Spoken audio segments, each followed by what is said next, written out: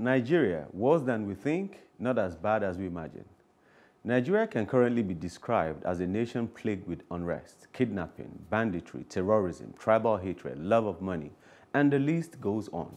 This can best be described as the worst times in Nigeria's history. That is, if we ignore the challenges that happened during the war, the Biafra War, the Civil War era. And thanks to social media, every event is adequately or overly amplified. Nigerians are not terrified, they are tired. Tired of hearing unpleasant news, tired of uncertainties, tired of bad economy, tired of dashed hopes, particularly from politicians. What is terrifying is the fact that the situation is actually worse than we think. Our problem goes beyond politics. It's our mannerism, it's our belief system, it is who we are becoming. I'm shying away from saying who we are because it's still an ongoing transformation. Governments, or in this case, politics, only amplifies mannerism. You heard the story of the lady who claimed to be an orphan who had lost her limbs in an accident. What gave her out? Selfishness. When I went for, she refused to pay the people she was meant to pay or give them their share of the money. When I went for my NIN registration, I saw a guy at the center who was very angry, and rightly so. While I did mine without paying a kobo, he says he had paid over 50,000 naira to get NIN number for 4 people. Yet, after 3 weeks, he didn't get his card. It is bad enough that you collect money, but even after collecting the money, ripping the nation off, you fail to hold up your part of the bargain. Selfish acts. In our nation currently, without any fault from our leaders, it is difficult to set up a company or open up a shop and put someone in charge while you travel out of town. We're becoming more and more untrustworthy, disloyal, but I won't say we're greedy. I just won't say that. Now, life is all about self and not society. As long as me, I dey chop, hungry fit kill my neighbor. An average Nigerian complains today about bad governance, and because he or she wants a change. But the truth is, he or she doesn't necessarily want a change. It is mostly because he or she is not getting a share of that cake. Once a relative gets into power, the rhythm changes, complaints cease, and suddenly, what is bad becomes acceptable. If you're greedy as an average citizen, what do you expect such a citizen will do when or if he or she gets into politics? It will deprive you of every single thing you deserve. You expect a sudden transformation, a miracle that won't happen. But Nigeria is not all gloomy. We have experienced bad governance for many years. Now we've lost interest in the very existence of the country. We see Nigeria as the worst country in the world, even if the news we hear is fake or what happens here is happening in other countries. We insist Nigeria is the worst. We complain about debt to GDP ratio when that really isn't the problem. Where Japan's debt to GDP ratio is over 200%, China is over 55%, UK is over 85%, US is over 106%, even Ghana next door is over 60%.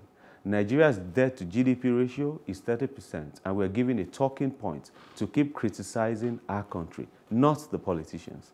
We don't even feature among the top 5 in Africa.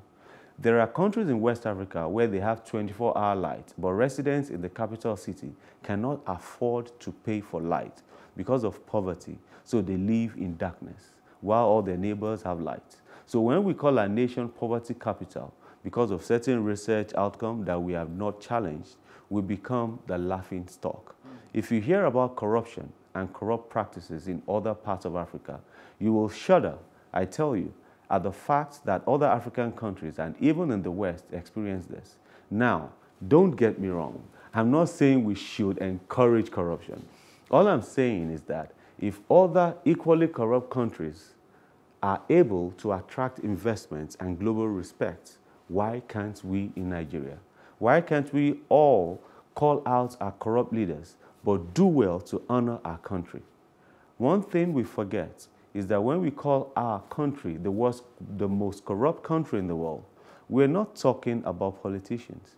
We're talking about the citizens, because we are the Nigerians the world is interested in, not the politicians. When we call our country a zoo, it doesn't make us zoologists. it makes us the animals. And the zoologists in this case are the politicians. We hate our country so much that we never miss an opportunity to run it down. An investor can work in a corrupt government because that affords him or her an opportunity to undercut the nation and cut away money. But an investor cannot invest in a zoo or in a jaga Nigeria because he feels it wouldn't be safe. Nigeria is worse than we can think because we ignore the fact that we need an attitudinal change. But it is not as bad as we imagine because whatever we're going through now, other nations have experienced it, have overcome it, and they're even bigger and better, and we can do the same. In the words of the Ghanaian president, Nana Addo Dankwa Akufo-Addo, I say to you, let's be citizens and not spectators. Let's start a new hashtag, Be Nigerian. I am Nigerian. Do a video on the great things you are doing. Let the world see you as Nigerian they know not about, because you are the one they care about. I want to strangle you. It's your rosy poetry that you wrote. I think that the part of it that I like is where you said the people that are looking at us from outside, and you know, it's not the politicians, it's us. Yeah, and so truly, I mean, fantastic. It's not the country, it's the politicians. So truly, we the citizens have a lot to play in what has happened to the country. Yes. Because it's not just about the leadership, it's also in the little things we do. Do you stop at the traffic light? When you go to the bank, they say line up. Do you line or you shunt or you pay the person in front to get to the front? All those little things, like the one you said, the NIA man, should he be paying anybody 50K to get whatever? So it's even those little intangible things. But I'm sorry, I don't know whether it's like an ostrich burying the head in the sand. It's not working, because I don't know how you want me to say it. They are biting me, they are strangling me, they are suffocating me, and you say, no, I'm breathing. I don't know. No. Let me set the record right now. Okay. This is what I'm saying. Okay. You see, we waited on politicians for so long to change Nigeria, and they keep failing us. And of course, I believe a lot of us here have people we've trained, we've grown, and you hear motivational speakers, thought leaders tell you that, listen, the fact that your father didn't send you to school, you didn't have education, you had a poor background, doesn't mean you cannot make it in life. So what are they telling you? That ignore all the challenges around you, and you make an effort to be the change. And that's all we are saying, that, listen, if you keep waiting for politicians, that, okay, let's wait till 2023, we'll bring in another set of people, you're still going to experience the same thing. However, if we, in our own little corner, start respecting and honoring ourselves, ignoring the politicians, we can't ignore them because we need to vote and get them out. But doing our own little thing to make that impact. Because, let me give you an example. I was telling someone that even Twitter went to Ghana, but I can bet that if Twitter had set up the company, the headquarters in Nigeria, Nigerians would have ridiculed Nigeria. Twitter, you know, see better country, go to Nigeria, can't find, say, one can't set up country. This country, we're not in the world. You get it. And those things really tarnish the image of Nigeria. Those are the angles. So, do we have enough Nigerians who are ready to join the bandwagon that you are talking of? No, I think he's saying that we have enough praise Nigeria, call out the politicians. Point the fingers to who is to blame. Because over the years, you know, you were talking about, do you stop at traffic light? Do you do this? Do you do that?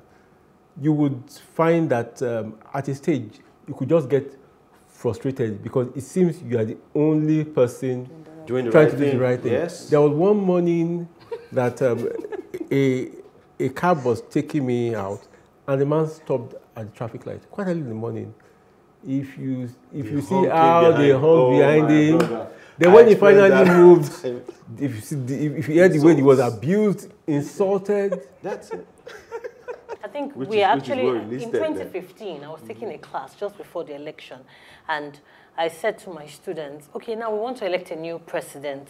Can anybody here raise up their hand and say, I want to be the new president? And of course, we're like, yes, now, I can be the new president. But I said, but you're still a Nigerian. When you get there, you still do the same thing that Buhari is doing. Because we have selected our president from within ourselves. And this is who we are as a person. We have lost our mannerism, as you said. Humanity, like you said, the policeman. Where is basic, simple humanity and kindness to the next person? No, I'm not saying that don't be Superman. Just be a normal person. Well, but we are not a normal person. Let me just, sorry to cut you in. I think it was Chinua Achebe that said that nations get the nations get the nations we desire. True.